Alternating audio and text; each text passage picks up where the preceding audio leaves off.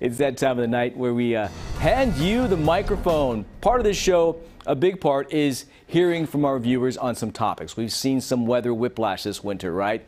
And highs this weekend, as Nick touched on, will approach 70. That's going to be nice. But how are you feeling about the weather? Kind of a broad topic, but that's the topic of tonight's Sacramento Speaks.